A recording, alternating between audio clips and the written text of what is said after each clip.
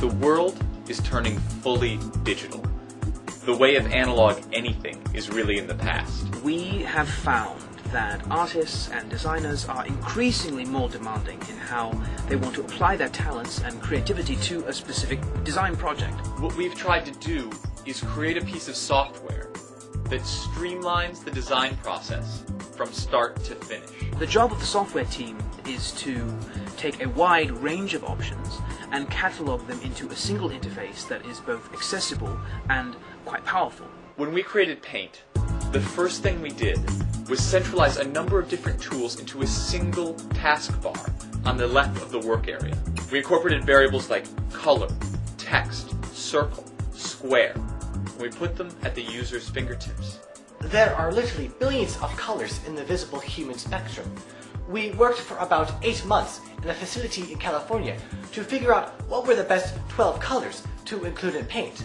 In my line of work, it's of the utmost importance that I produce a product I feel confident in, and that it reaches our readers in a timely fashion. With Paint, I'm fully in control of how my image turns out from start to finish.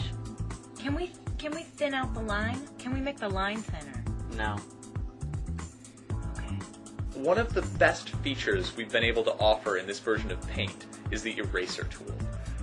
We found that it was very crucial to the design process to be able to go back in and start again.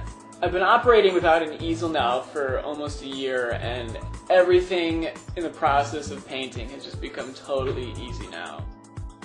We found that before, to create the spray paint look, people were literally going in and creating several little dots manually.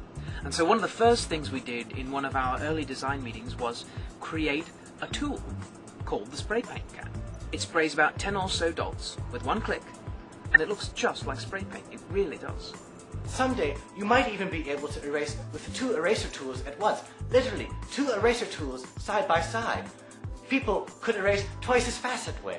There's this great little trick where you can save it to your computer as an electronic file, and then I can open it later whenever I want. I mean, there's no more cleanup, and there's no more paint mixing colors and getting my hands all dirty. You literally just double click on the application's icon, and the program opens right there for you on the screen in a matter of minutes. I mean, we're already working on the next one.